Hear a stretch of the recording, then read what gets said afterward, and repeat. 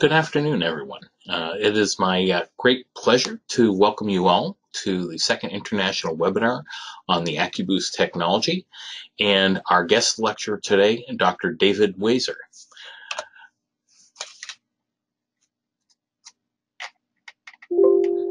Uh, for those of you who are not familiar with Dr. Wazer, he's recognized in the U.S. as one of the leading authorities on breast cancer treatment and has rather impressive credentials. He's the director of the Lifespan Cancer Institute, professor and chairman, radiation oncologist in chief at both Rhode Island Hospital and Tufts Medical Center. As well, he's the editor in chief of the American Journal of Clinical Oncology, president emeritus of the American Brachytherapy Society, and enjoys a variety of editorial responsibilities. Today, we will join the presentation of Dr. Wazer in progress, which will begin with a video displaying the AccuBoost technology. If you're interested, you will be able to skip past this introductory demonstration of the technique to Dr. Wazer's presentation directly. The AccuBoost technology typically is begun with a counseling session between the radiation oncologist and the patient to evaluate patients based on their suitability for AccuBoost, and I'll talk about that in the webinar in terms of the criteria that we use. A patient is brought into the treatment room and is positioned as she would be for a mammogram. She has the breast placed on the mammographic plates. There's a gentle compression of the breast. We don't need to compress the breast to the same extent as diagnostic mammogram is done. We don't want to have pain or discomfort, so it's a fairly gentle compression. Quick image is taken, and the digital radiograph is processed. And these images come up rather quickly. And the radiation oncologist then looks at this image, and you'll see on the image, we'll get into this a little bit more in the presentation, a coordinate grid, and that coordinate grid is used to select the position of the applicator, and the radiation oncologist selects the type and shape of the applicator that's to be positioned. Once that is done, the coordinates are given to the therapist, who sets the machine up for treatment delivery. And that's what's happening here. And then, as you see, there's a wide range of applicator sizes and shapes, and we'll talk about that in the webinar in terms of the selection. These are snapped into place on the compression plates above and below the breast.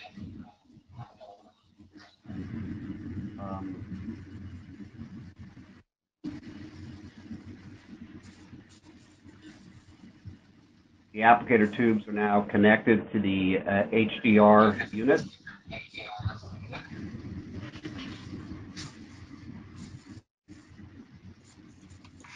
The test cables are run, and then treatment proceeds.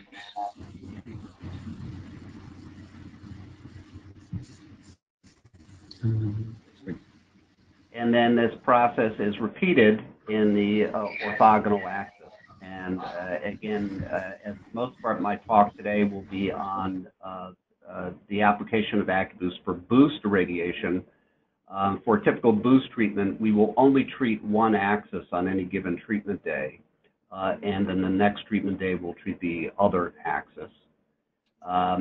For accelerated partial breast radiation, as I'll talk about, we do both axes on any given treatment day. Again, the process here is repeated. The targeting grid is evaluated. The applicator size, shape, and position is selected. And again, the process is repeated here with the applicators being snapped into place.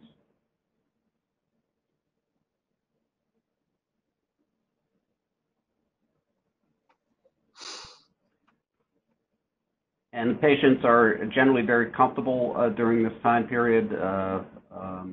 We ask them to hold position, which they are readily able to do. And as you can see, we do what we can to make the patient as comfortable as possible here for a period of about the total irradiation for a boost process takes about 17 to 20 minutes. So it's a relatively efficient process.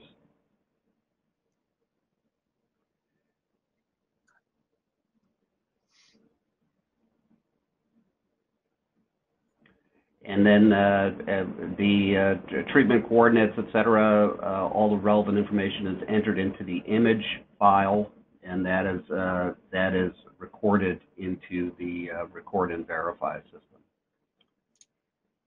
So that is the procedure. I think that what I like about that video is I think it very accurately depicts what the daily process is, and it is a very, very straightforward process. So my talk today will be the clinical application of AccuBoost with a focus on a boost. I'll touch a little bit upon APBI, but my understanding is for most in the audience, the interest in AccuBoost relates mostly to boost application, which really is what AccuBoost was initially developed for. Next slide.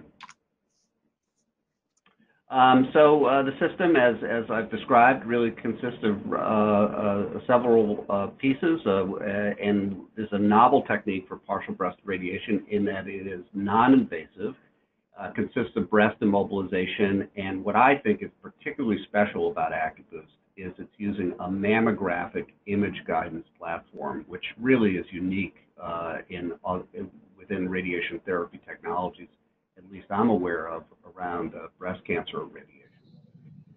It uses this highly collimated photon emission using these tungsten applicators, and I'll get into the dosimetry in a second. Again, I think another unique advantage of AccuBoost, and of course an iridium-192 source as a brachytherapy technique.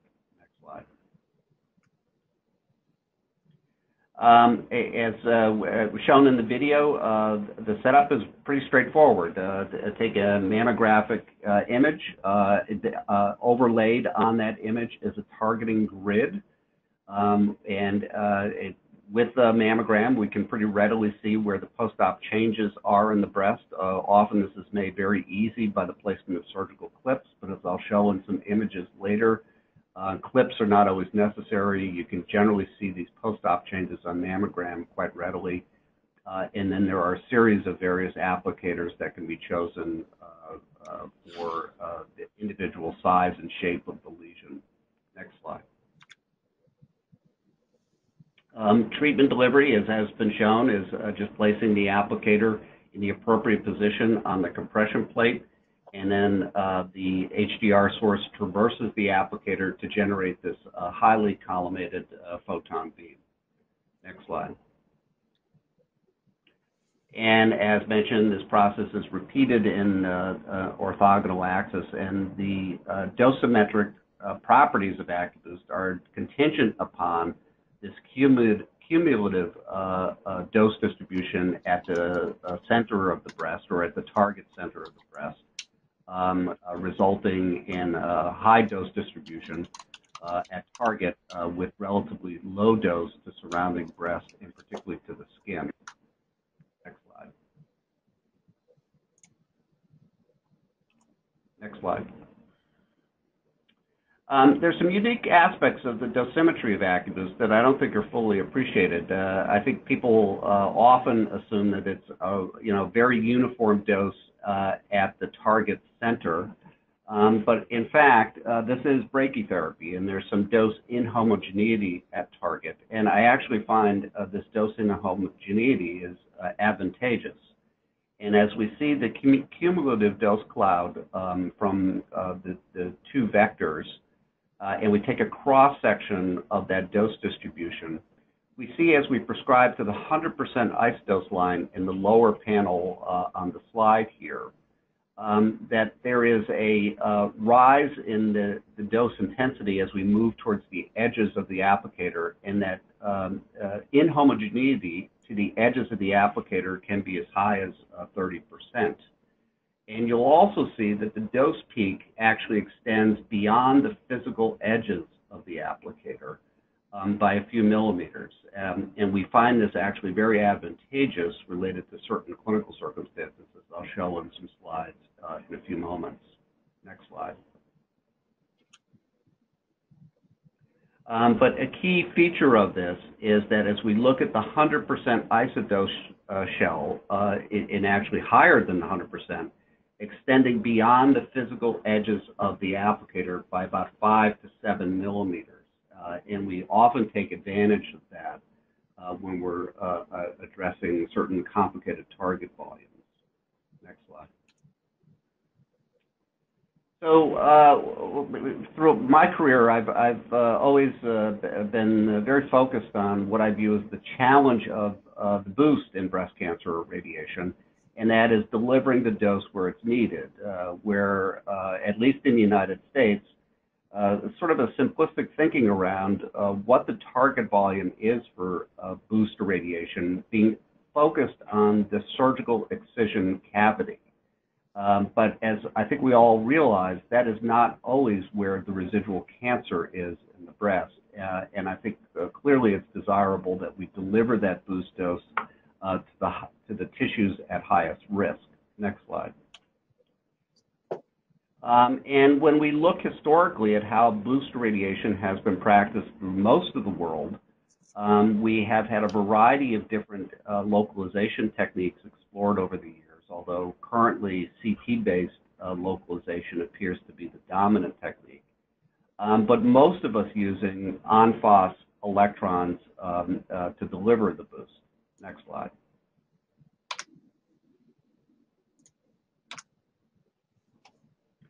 And apart from some of the localization issues associated with CT that I'll get into, just electrons themselves can be a challenge when delivering booster radiation to the breast, including the fact that there's what I call the fuzzy edge or uncertain penumbra along the edges of an electron beam. And we, as most of us prescribe to the 90% isodose line, that 90% isodose line is bowing inward at depth. That must be taken into account as we plan our PTV, our planning target volume. Next slide. And then coming back to how we plan, what is the image guidance platform for which we plan boost? We look at CT scan primarily, but if you ask a breast imaging specialist what is the worst way to look at the breast, they'll tell you with CT. It's a very inexact way to define a target tissue in the breast. Next slide. So as we look at this high-resolution fan beam image of the breast, I would ask, where is the tumor bed here? It gets lost in the normal breast parenchyma. Next slide. And it's often a significant amount of guesswork in defining, based on this just a CT image, what is the tumor bed that is to be boosted. Next slide. And this study that was done now about 10 years ago, one of my favorite studies from a group of my colleagues at Harvard, looked at several cases. These were all expert breast radiation oncologists, and they were given a series of cases. And the two examples here, one, the upper panel being the easy case, and the lower panel being the more difficult case. And you'll see these four expert breast radiation oncologists had a tough time agreeing what this target volume was, whether it was easy or hard. And I think it underscores the challenge that CT scanning presents in accurately defining tumor bed. Next slide. But all of this, I think, has clinical consequence in that the volume of breast being exposed to high dose for boost matters, at least with respect to toxicity. Next slide.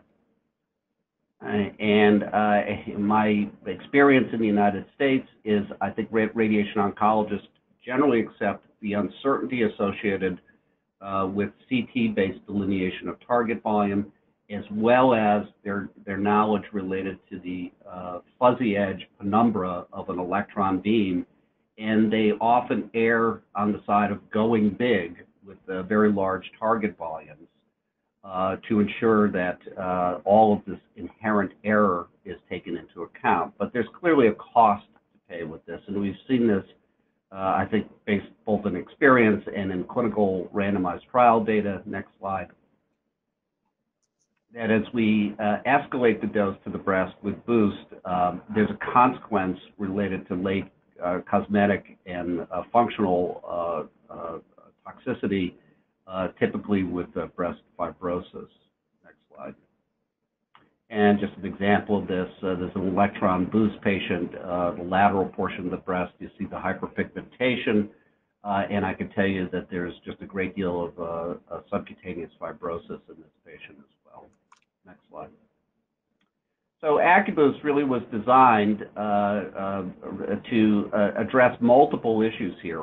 First and foremost, to look at a much more reliable breast-specific imaging technology for image guidance, and that is not CT scan, but mammography.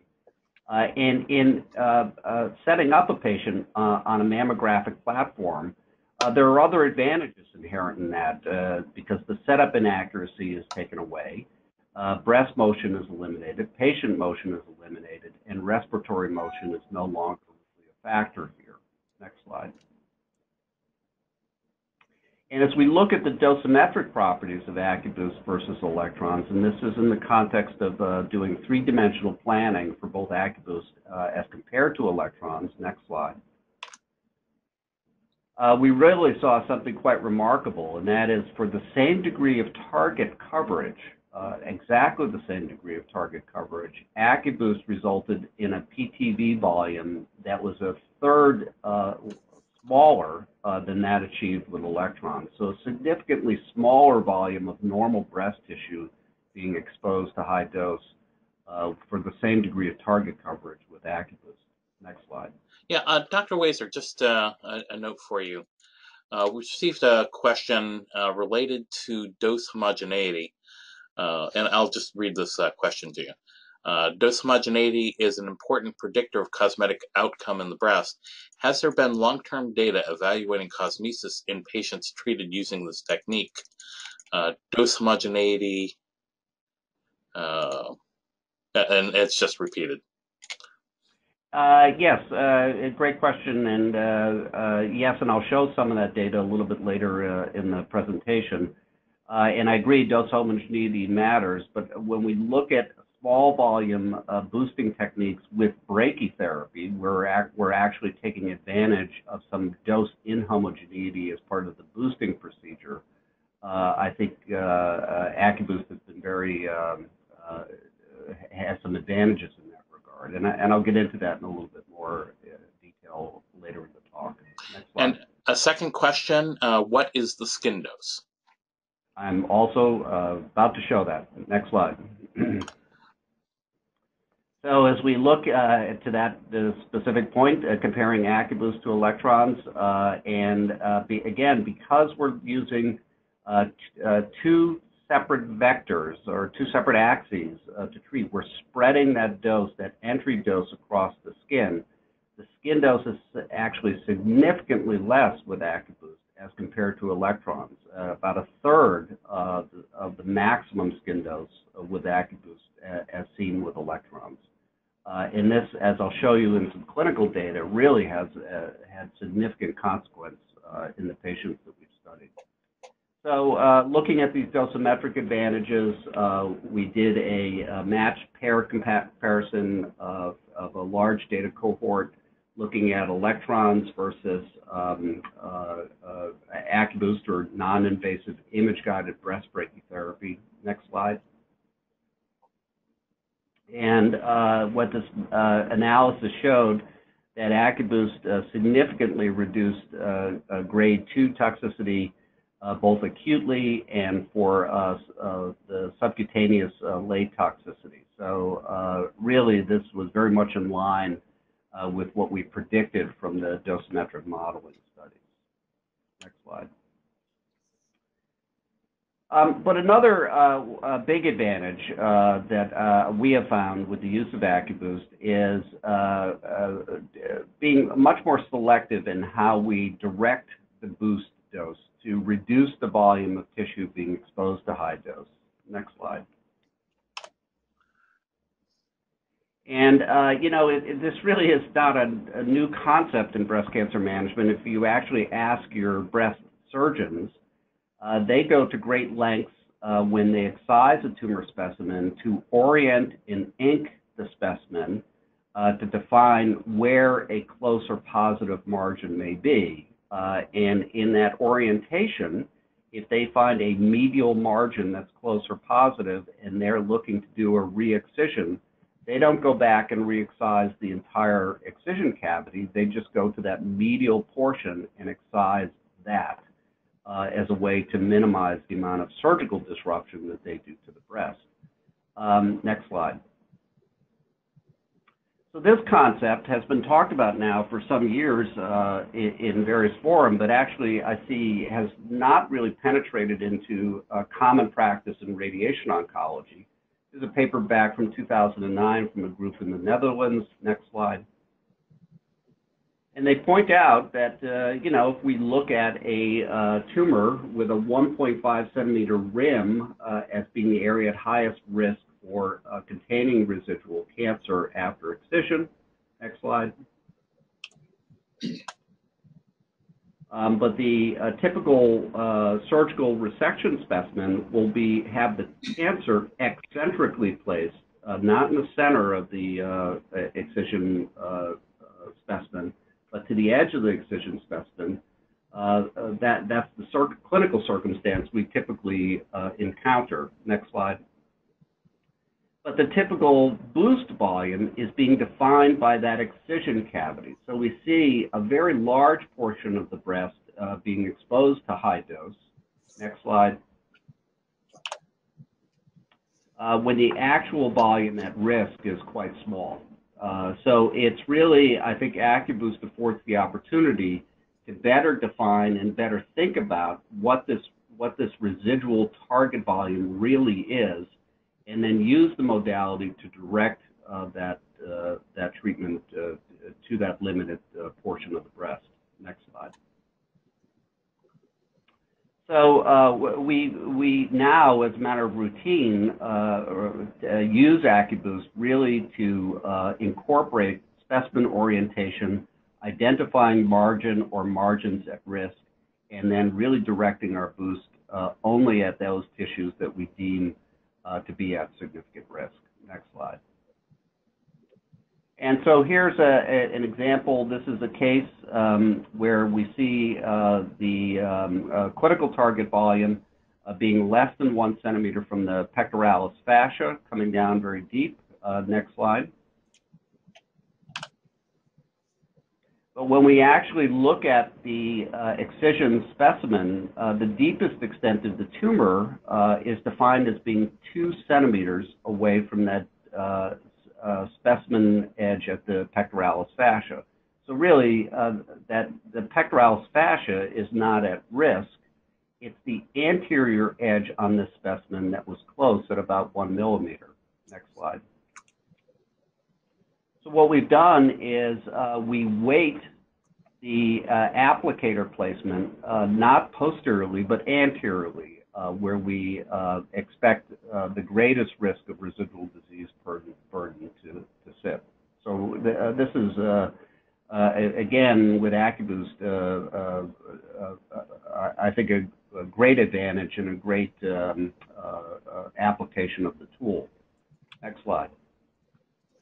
And a further advantage with AccuBoost is we can use that specimen information in conjunction with the preoperative mammogram. So we will often have that preoperative mammogram sitting up next to our therapy film, our image guidance film, that pathologic information all together, and really looking at that in toto, in full context, as we define where that target dose is going to go.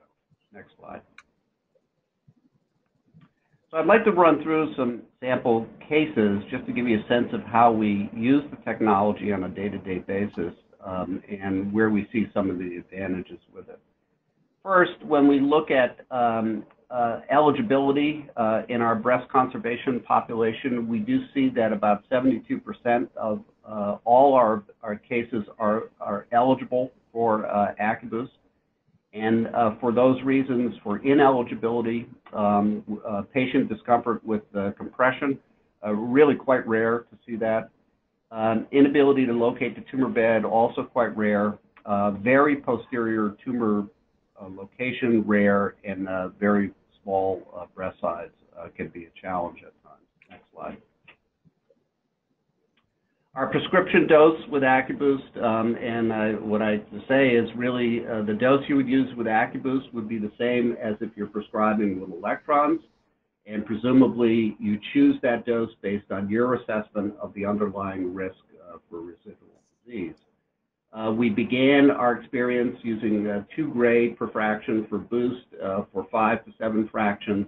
But we now, as we hypofractionate virtually all of our breast conservation whole breast irradiation, we now have migrated to hypofractionating the boost dose as well. And we typically do 2.67 gray per fraction every 3 to 5 fractions, or for 3 to 5 fractions. Next slide. So here's an example, pretty easy case with a nice cluster of defined clips. The surgeon was very kind to us here and defined it very well. And next slide. Very easy to position the applicator here. And again, using margin information, we weight this a little bit toward the nipple-areolar complex. Next slide. As I noted earlier, having clips are nice, but not always necessary. And next slide. And we have found with experience, and not much experience, but we now have a pretty good eye to identify where post-operative changes are on these image guidance films. So the clips advantageous, and you can even see in the right-hand panel, clips define have been left by the surgeon, but you can still see the post-operative change pretty readily even without the clips. So clips are not always necessary for targeting.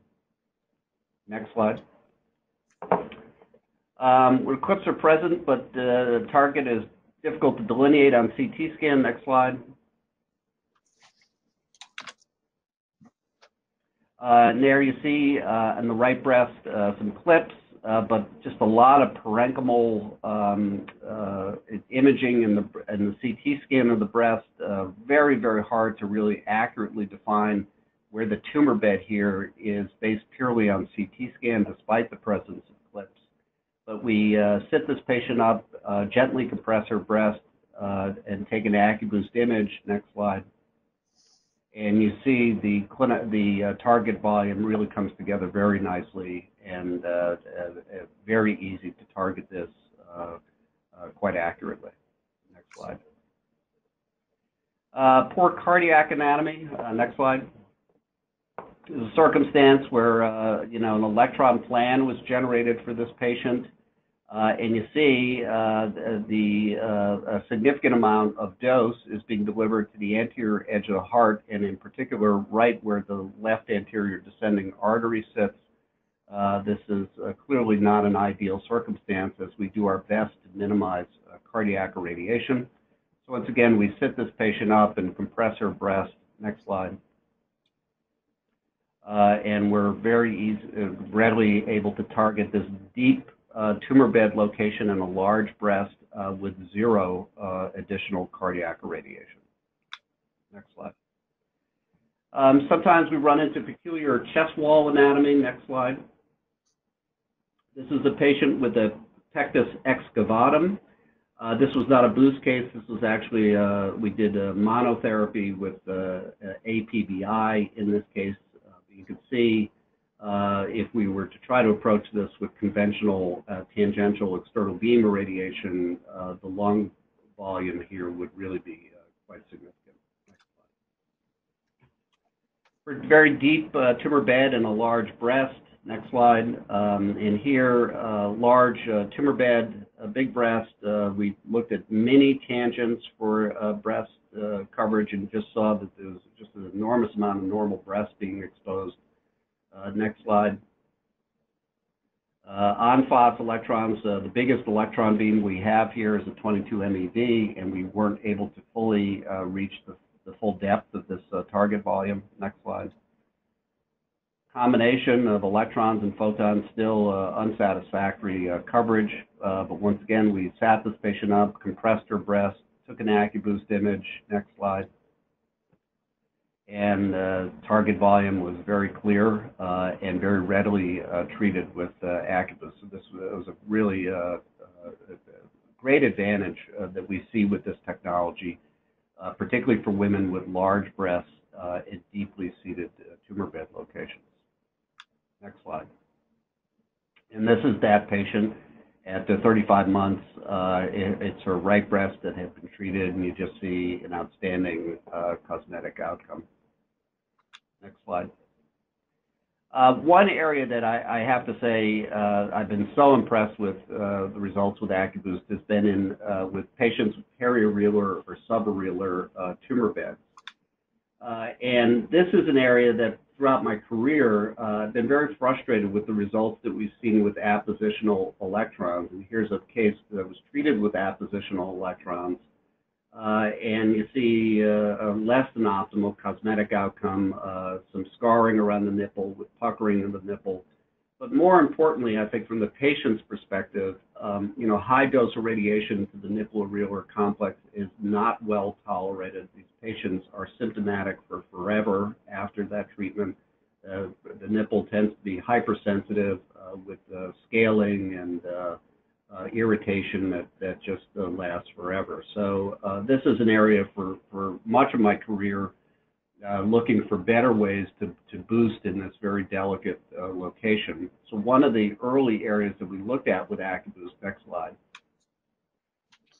was as we flashed the applicator across the surface of the breast, what would be the dosimetric implications of that? We did a lot of modeling with Monte Carlo to convince ourselves that, in fact, a high degree of homogeneity was still maintained as we flashed the applicator across the surface.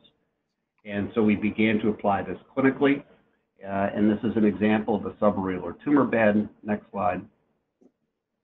And you can see on this image, there's a periareolar incision, and this tumor sat just below the nipple here. Next slide. This is the AccuBoost targeting film, and you can see the post-op changes just below the nipple.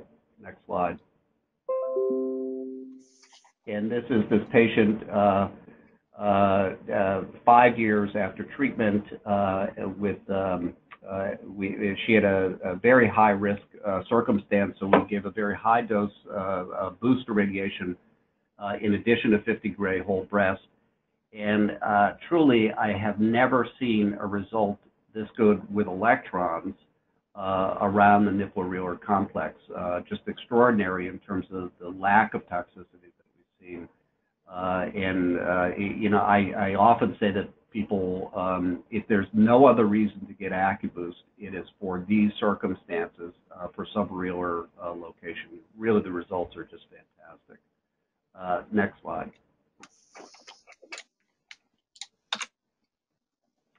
And when we looked at this experience, we've published numerous papers related to our user database, where we have a large user trial underway, and we've collected now over 500 patients from both academic and community practices. And one area that stood out for all of the users has been sort of this universal experience with subareolar tumor locations and really excellent cosmetic outcomes. So these are the data from the user base showing, next slide, that when there is a skin flash, which is a subareolar location, actually the cosmetic outcome tends to be better than if we're seeing deeper applications of the system. Next slide. And you can keep going there, right? Next example is a deep clip on the chest wall. Next slide. This is a circumstance I frequently encounter with my surgeons. They tend to take their lumpectomy incisions right down to the pectoralis fascia. Even when it's not necessary, they'll go deep. So we will often see, if we go back one, we often see these clips sitting right down on the pectoralis fascia. I often, some of my junior faculty will see this, they'll say, well, this is not an appropriate AccuBoost circumstance because the clips are too deep. You know, we're going to have trouble getting compression at that level. But our experience has been we always give it a try, sit them up and compress the breast. Next slide. And more often than not, we see the clips mobilize quite nicely. And it's, again, just a terrific way to boost at a deep location without having to use a very energetic electron beam. Next slide. A situation with a deep clip that's only partly visualized. Next slide. Here we see a cluster of clips that's off to the edge of the targeting film. Next slide. Typically what we do in this circumstance is just slightly reorient the gantry and make another attempt at compression, and more often than not, these clips jump right into view in the target, and it's really quite easy. Next slide. Inframammary fold location, again, another area that I think is very delicate to bring an electron beam in and often results in some less than ideal outcome related to toxicity in this location, but AccuBoost can quite effectively target at this depth. Next slide.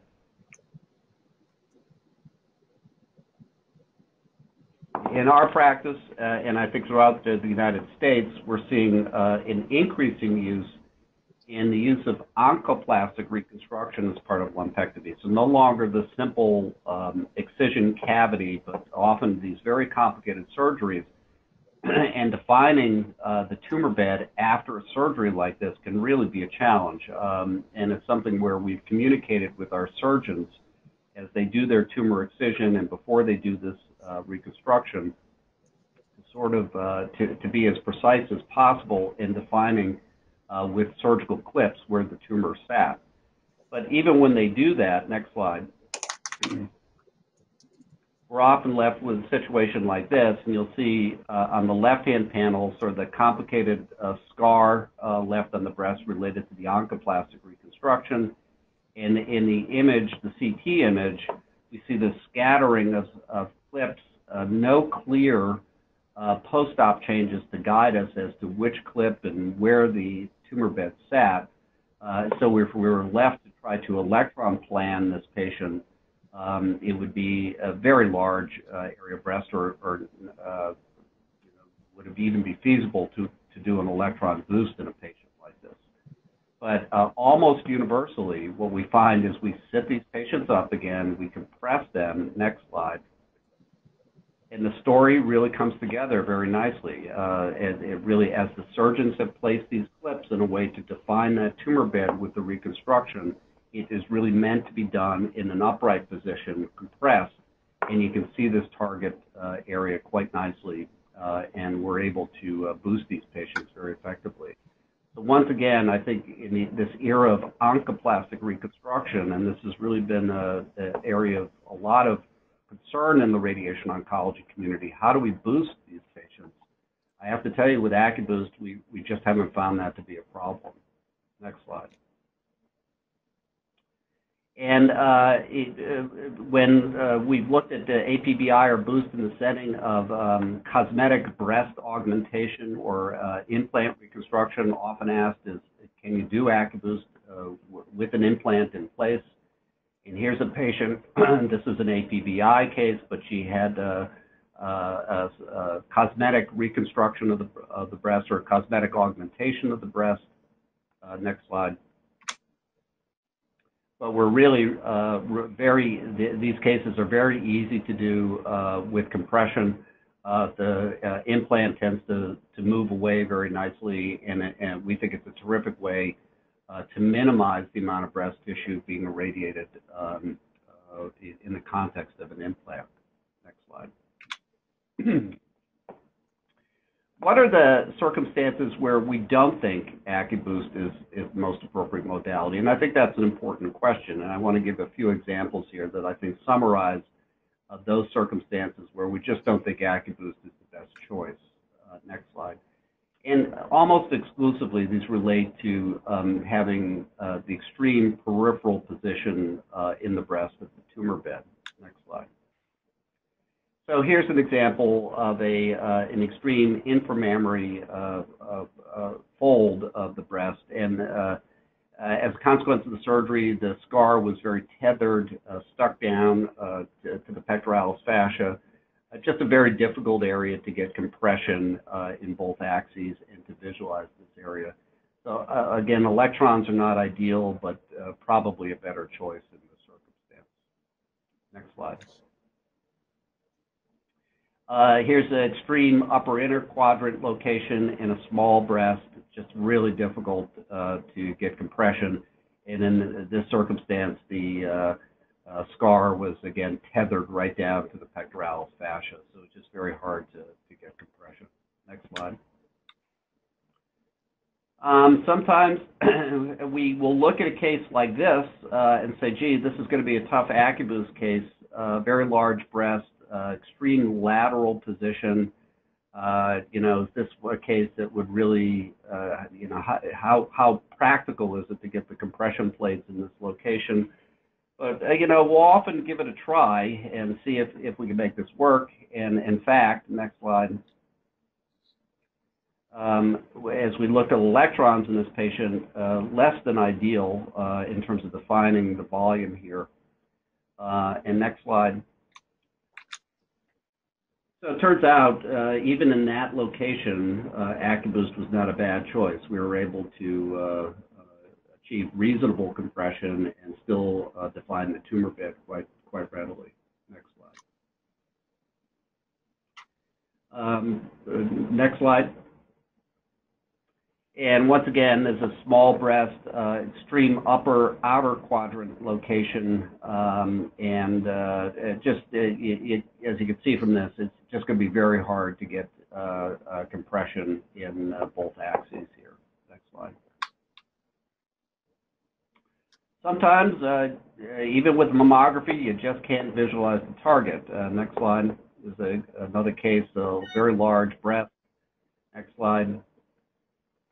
This is the AccuBoost image, and there were no surgical clips. We could not find a post-op change that we could reliably image here, but I have to tell you, it was no easier on CT scan trying to define what the tumor bed was based to do electron planning.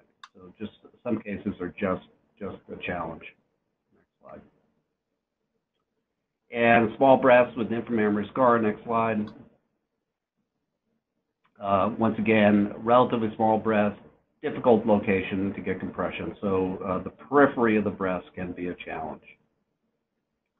Next slide. And that's all I have. I'm just going to look over the questions.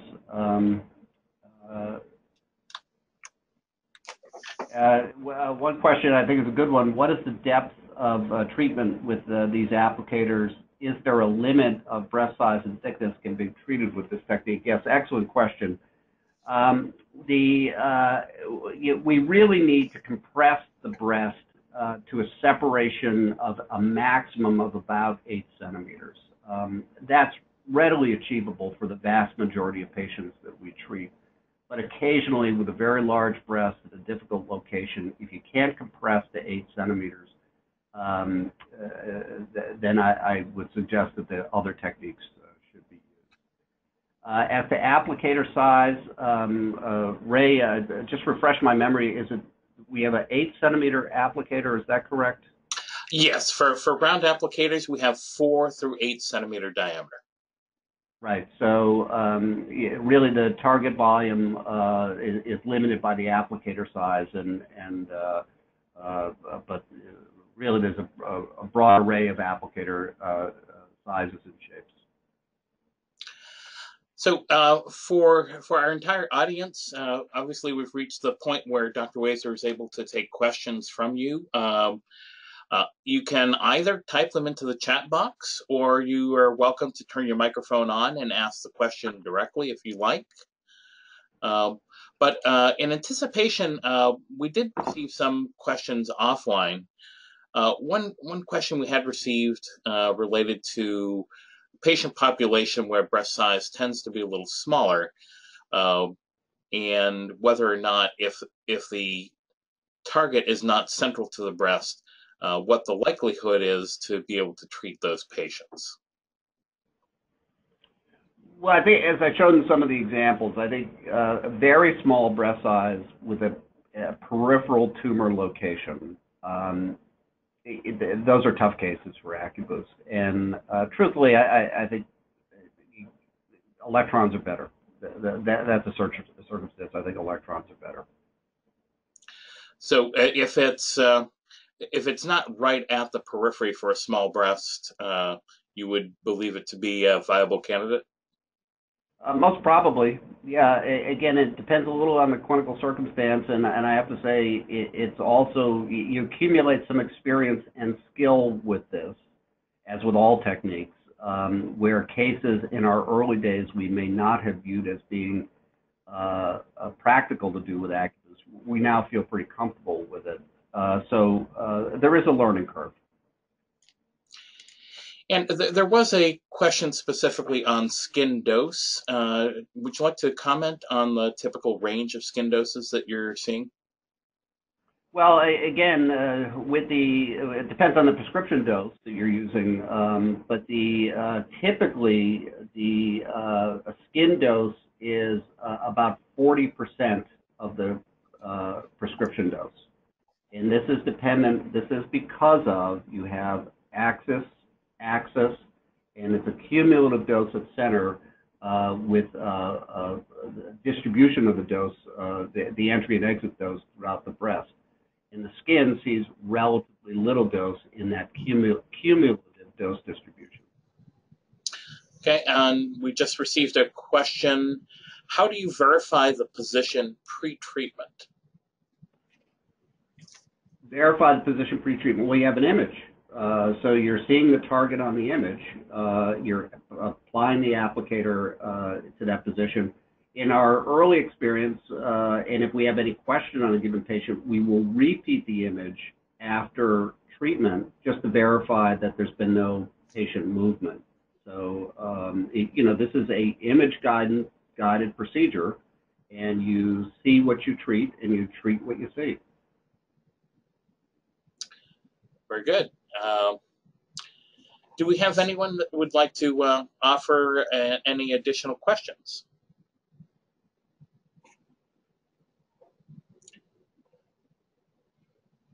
Okay, well, Dr. Wazer, can't thank you enough for your time and efforts to prepare this presentation. For those of you attending, we have recorded this webinar. It'll be available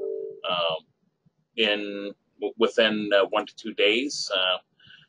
For those interested, please reach out to your local rep, and we'll provide them the web address for you to be able to download the link and view the presentation.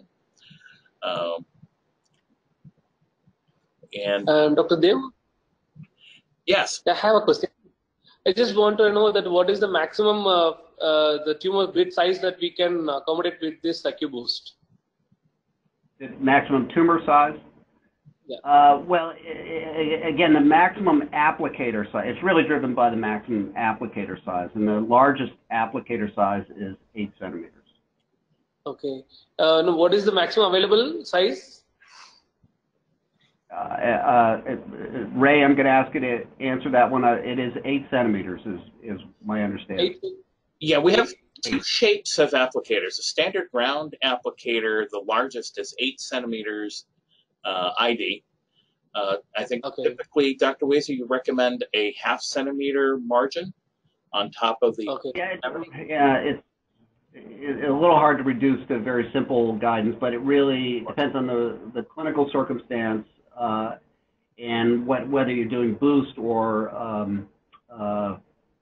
partial monotherapy, partial breast radiation, in terms of what that margin is. But typically for a boost, we're looking at a PTV expansion of 1 centimeter. Okay. And in any of the situations that we may need to use multiple applicators? Yeah, it's a great question. So typically the shape that you're looking at on one view, on one axis, is different than the shape that you're looking at in the opposite axis. So typically, we will select different applicators for different axes because once again, you're treating what you're seeing on that axis. Yeah, we typically will mix applicators. And other than this 4-field technique, like lateral and anterior, is there any other angulation is possible? There is. Oh yes, and we'll often do that. You aren't fixed on certain angles related to the gantry setting.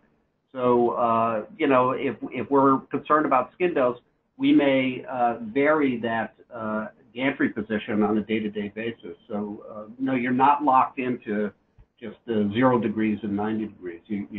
Any angle that you can see an image is fine. Okay. And what is the approximate time that it takes, the treatment time? Because it varies with the activity that matters. But what is the average time?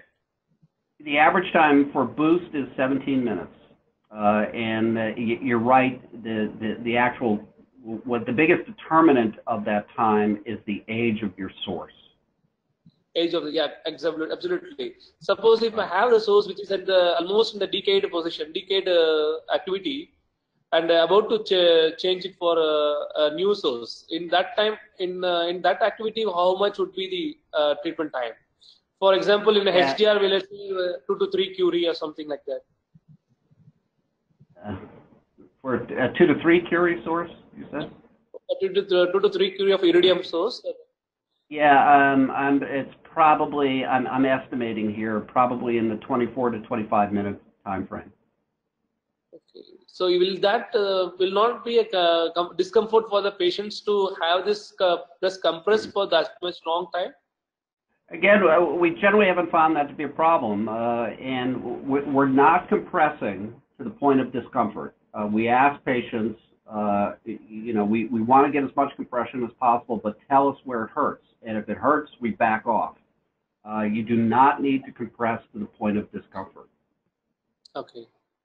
Right. Thank you so much. Thank you. Sure. Thank you so much. Okay. Another question for you, Dr. Wazer. Does the patient stay in the same position till the applicator goes in? The well positions times are standard, or do you create a plan for each? The patient does stay in the same position for the applicator. The process here is very quick. We're talking about maybe at most 5 minutes. And the other part of the question is the dwell position time standard. The dwell positions and the time. The dwell positions are fixed by the applicator. So the applicator determines the dwell positions. The time of irradiation is determined by the separation of the applicators. So that is a function of the plate compression that you're able to achieve for a given patient. The calculation algorithm is a very simple, straightforward one. It's essentially a read-off table that's part of the system that you get. So the calculation is very, very quick. once we have those parameters, applicator size, position, and plate separation, the calculation is done in 30 seconds. So it's a very quick process. Yes, there was a question about the applicator sizes. I would just add, there are two styles of applicators. There's round, there's also a rounded D shape. And as to the largest possible field for those, we have one that is 6 centimeters on one axis by roughly 11 centimeters on the other. So there's two different shapes to match what you might be trying to target.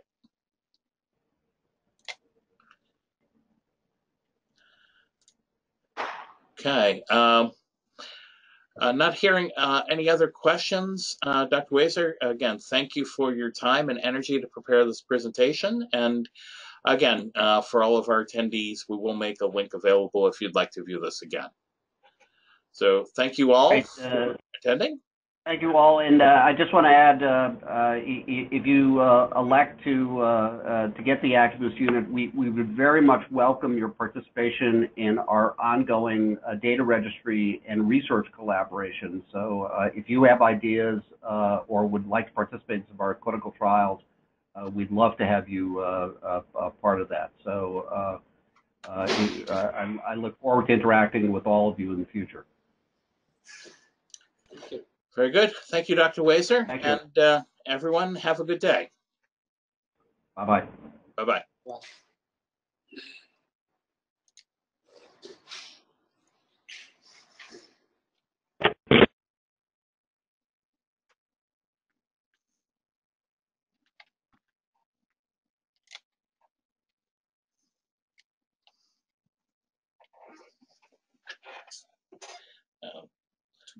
Turn up, complete.